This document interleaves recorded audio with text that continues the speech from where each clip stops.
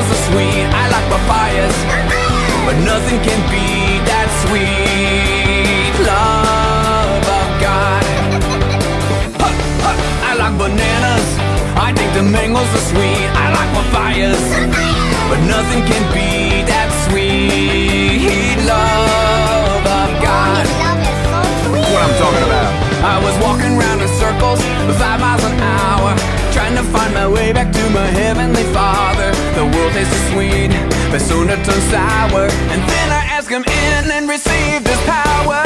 1, 2, 3. I like bananas, I think the mangoes are sweet. I like papayas, but nothing can beat that sweet love of God. Oh, His love is so sweet.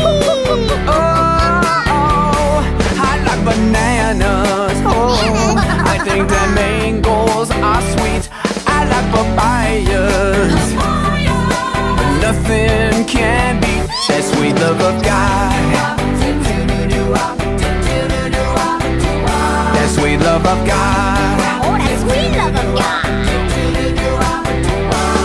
I was walking around in circles, He's busy. 5 miles an hour, trying to find my way back to my heavenly Father.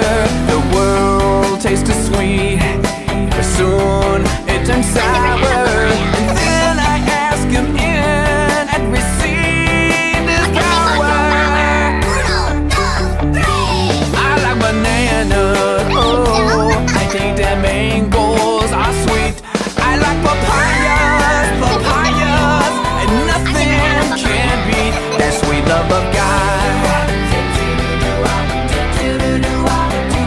That sweet love of God. That sweet love of God.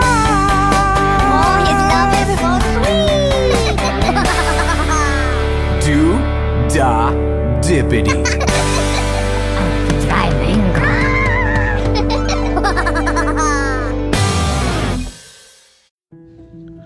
Welcome back. This is our Monday discussion. Our truth about God is Jesus wants to bless every child. In Mark 10 and 13, the parents was bringing their children to Jesus for a blessing. So think about it. What blessing do you think those kids were getting? Jesus was actually blessing their future. He was blessing like what type of person they would be. Now, I want you to think about this. If you were going to Jesus, or even if you're going to Jesus in prayer tonight, what would you want Jesus to bless you for? What blessing would you ask Jesus for? So that's my challenge for you tonight. Whenever you go to pray tonight, before you go to bed, I want to challenge you. What blessing are you going to ask Jesus about tonight? So this week's life lesson is I will get close to Jesus.